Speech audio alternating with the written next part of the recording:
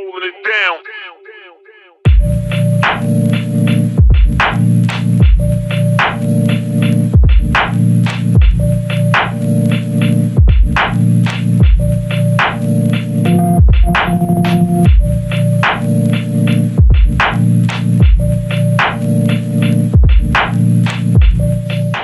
The Samsung Galaxy J3 is one of the worst smartphones ever created, and I don't mean that lightly at all. If you had the misfortune of coming into adolescence between the years of 2015 to 2018, you probably got your first phone and it probably looked something like this. We were coming out of the era where a child's first phone would be something like a flip phone or a keyboard phone. Instead, I got something really fancy, a smartphone. But while yes, it was a Samsung smartphone, this phone caused me excruciating pain for the next 4 years of my existence. The main reason for that is because this phone is ungodly levels of slow.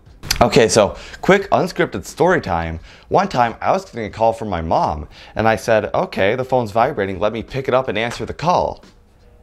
Guess what the phone did? It didn't answer the call, that's for sure. The phone completely locked up and froze and I ended up missing the call 3 times.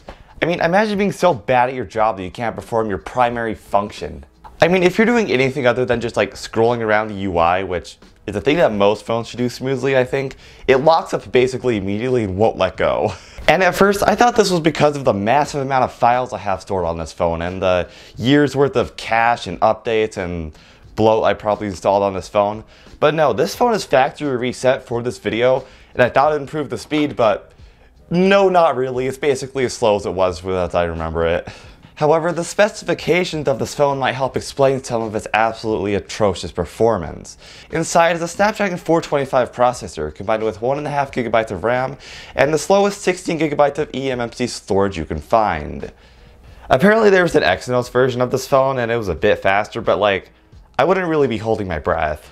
And if you want to really put into context how slow this phone is, you might remember the video about the iPhone 4S I did. And that's a pretty gosh darn slow phone. But it released in 2011, so you can kind of forgive some of that speed difference. But this phone came out in 2017. I ran a benchmark, and it is slower than an iPhone 4S by a significant margin. But if you can believe it, this isn't even the worst version of the J3. The original one from 2016 had a Speedtrum something in it, and it's even slower. In fact, I actually owned one of those. It was actually my first phone. It was a 2016 variant. But I ended up breaking that phone, I kid you not, 4 times before I got this one. And I never ended up fully breaking this, so I kind of just kept using it. And we've already established that this phone is a complete piece of garbage, but if you can believe it, I think the 2016 version was a better phone overall. I mean, for one, it had an AMOLED screen as opposed to the LCD on this one. But that's also the reason why the 2016 one wasn't so durable. I kept breaking it. I'd drop it with the case on, not even from that high, and the AMOLED screen would just shatter. The glass usually was just fine. Additionally, the 2016 version had an 8 megapixel front shooter camera, while this thing has a 5 megapixel unit, which is worse than most of the front-facing cameras these days. I don't really know why they felt the need to like change the design to the most boring, ugliest plastic thing in the universe. Like, the 2016 one looked fine. It used their older design language, but it looked okay at least. It's also kind of funny how features of this phone have become nostalgic. Like, you take off the back of the phone and you have your battery and SD card slot right there. It's not just like permanently glued in.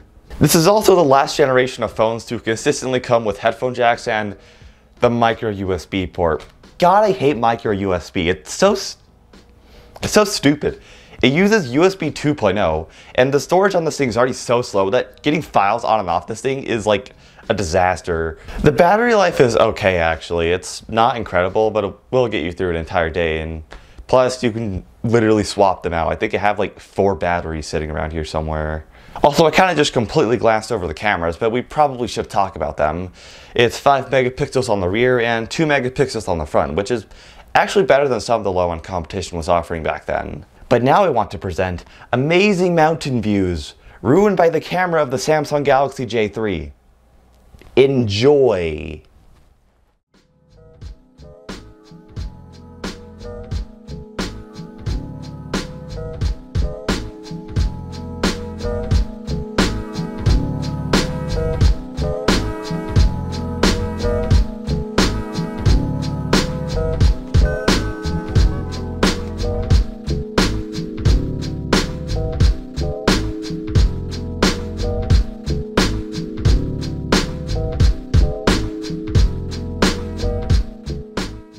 Okay, yeah, that makes me like infinitely grateful that even most low-end phones these days have half-decent cameras.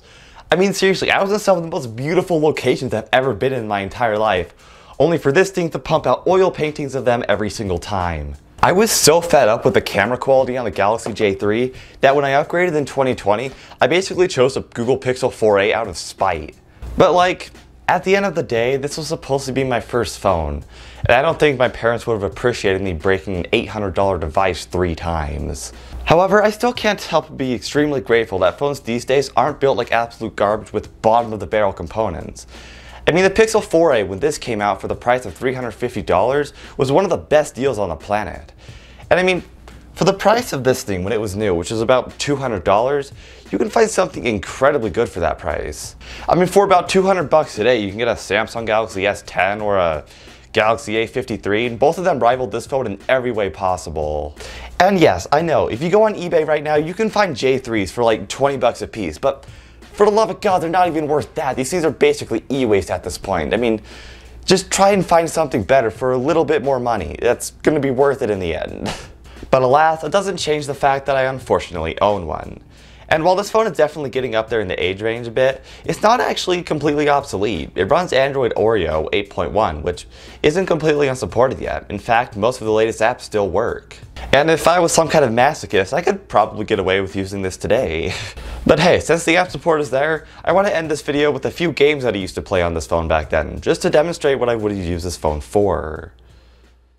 I don't wanna rape ya, I just want the paper, the visa, I'm out like the vapors. Who's the one you call Mr. Macho? The head honcho, spit this like macho, I got so.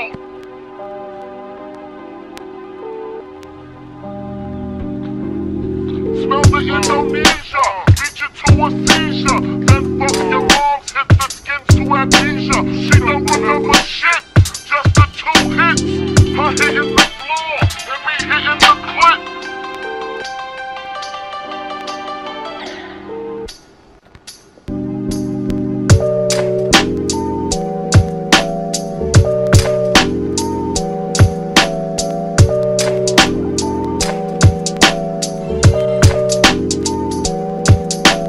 I don't wanna rape ya, I just want the paper.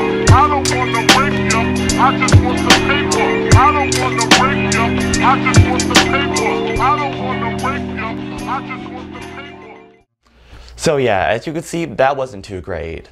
But then again, this phone isn't a flagship. It was a phone meant to get my foot in the door of the smartphone world, and to be fair, it did that job admirably. This phone has consistently gotten me out of emergencies that I wouldn't have been able to do otherwise, and is part of the reason why my early channel was so successful.